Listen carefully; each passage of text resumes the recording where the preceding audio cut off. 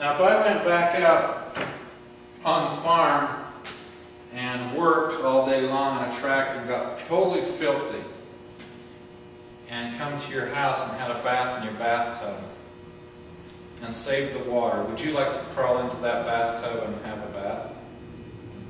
Why not? The water's absolutely filthy, isn't it? Well, that's the same way with this water here. It was 296 parts per million, wasn't it?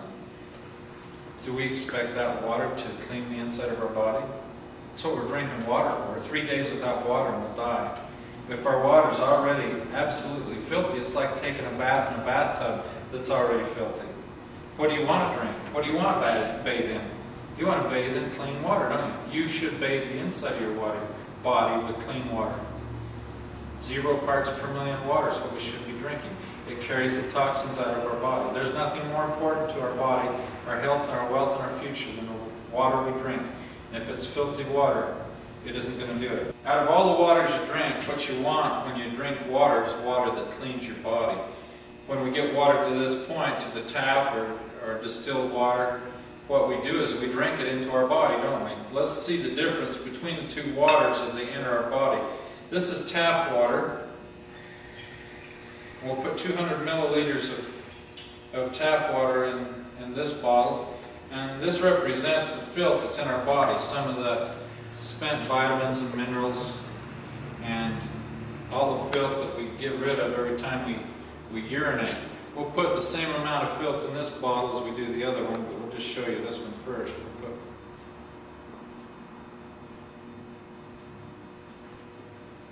12 drops of filth in this body.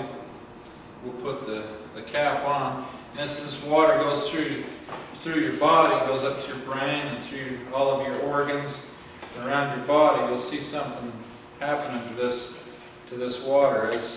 As that water goes through your body, what's happening there? There's an accumulation of filth in that water, isn't there? You see that? When you piddle this water out, does it leave something in your body? It does, doesn't it? It isn't able to absorb and transport and eliminate the waste. Now this is distilled water in this body. We'll put 200 milliliters of water in this body. We're going to have it contend with the same amount of filth.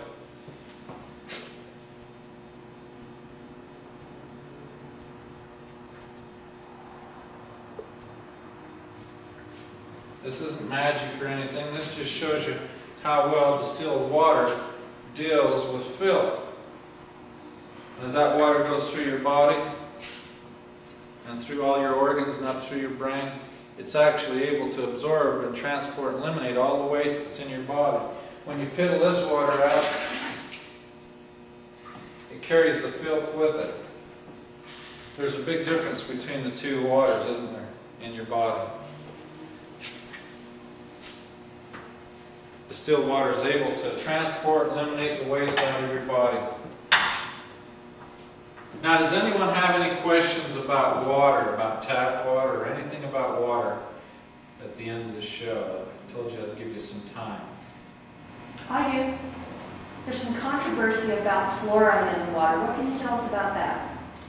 You know, I don't really know. I just know that on a government toxicity chart that fluoride is just a little bit more poisonous than lead, and not quite as poisonous as arsenic.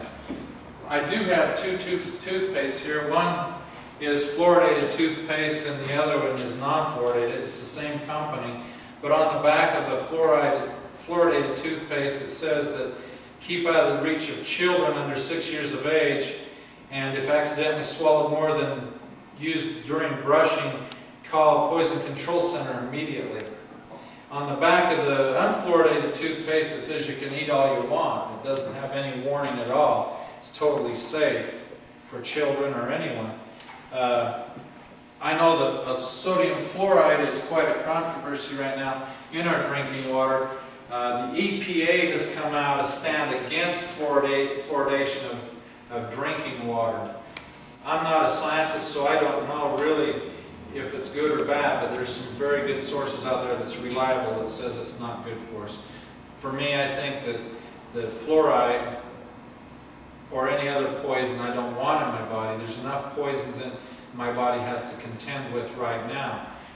You look at the places where they use fluoride, it's in rat poison, pesticides, dental offices, municipalities. It's also used in drinking water. Does anyone else have another question about fluoride? I would like to know if distillation gets fluoride out, and what other chemicals does it get out? Distillation gets all chemicals out of the water, including fluoride. Volatile gases, however, do distill across. That's why we put a post-carbon filter on the distiller, and it carries a bigger spectrum of able to take out more things out of the water. A lot of your volatile gases are petroleums or oil. We know there's water, there's petroleum and oil in our water. Also, chlorine is a volatile gas, so the carbon filter takes it out also. Pesticides, many of them are pyrethroids and volatile gases made with petroleum products. So we know that distillation takes that out, boils across with the steam, but the carbon filter absorbs all that and takes that out, up to 99.9%. You'd have to drink millions of gallons to get any adverse effect from those chemicals.